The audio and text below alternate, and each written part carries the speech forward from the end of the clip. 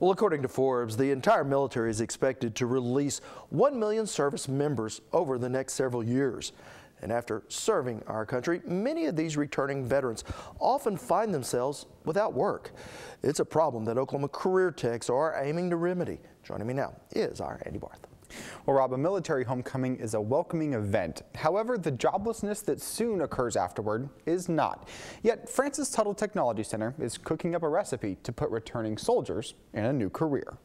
From flying up above to chopping down below. For John Aquino, the culinary arts program at Francis Tuttle is offering him a new career and a new life. I used to fly on the AWACS as a communications technician.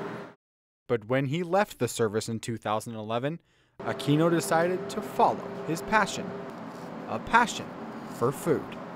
I started cooking when I was about 13 years old. Both my parents worked, and if we wanted to eat, we had to cook something delicious. So, well, it didn't start delicious. But delicious came later. That's delicious. And culinary arts instructor Andrew Laughlin says Aquino isn't the only vet-turned-chef who has returned home. I was in the United States Army, an infantryman, done a couple of deployments, Kosovo, did a deployment in Iraq. And after an honorable medical discharge, Laughlin returned to his home away from home, the kitchen. Cooking's always been my first choice, and because I was medically discharged, I had to have an action plan to fall back on. Fortunately for me, I had cooking that I always knew in the back of my mind would be something I'd come back to. Currently, the U.S. Army has 520,000 men and women in active duty, yet budget proposals would cut that number to 440,000.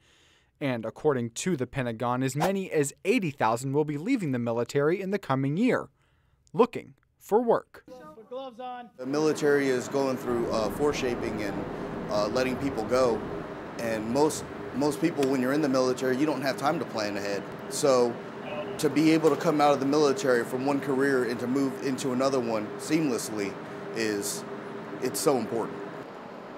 Which is why the culinary arts program at Francis Tuttle is seeing a growing number of returning veterans signing up for classes, preparing for life after military service.